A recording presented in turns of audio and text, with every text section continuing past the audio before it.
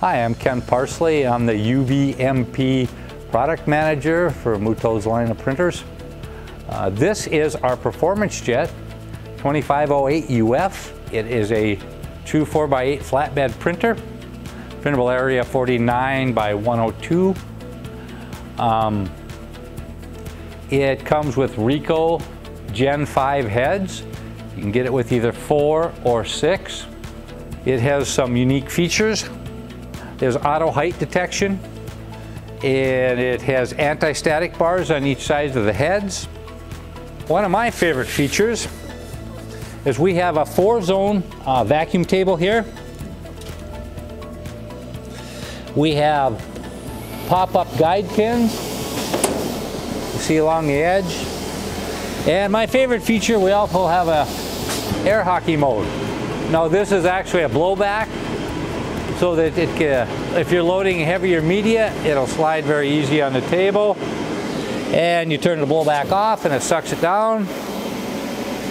And you lower your pins and you're ready to print. It won't print with the pins up anyway. This is a little loud and we're not going to do any printing today. So this machine will give you high quality prints at about 4 boards an hour.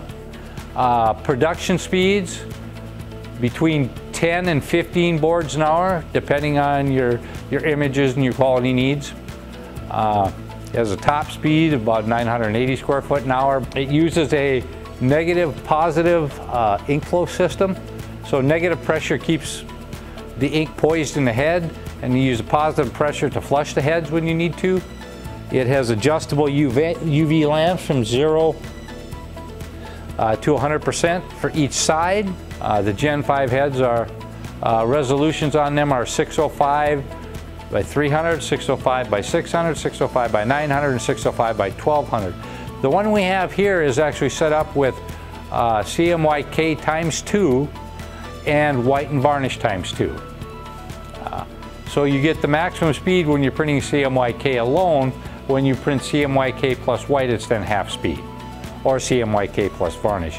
It'll also do a 3-layer print, so you could do CMYK white, CMYK again, or you could do white, CMYK varnish, or any combination of those, all in one pass.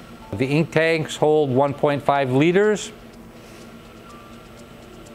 It has a waste tank down here on the end, which slides in and out, which is also alarmed, so you can't run it over. We rip files to it with the standard Mutoh Edition SAI Flexi Rip.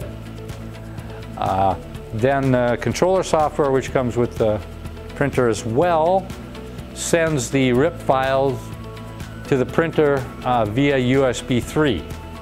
So the computer is actually mounted right on the back of this machine.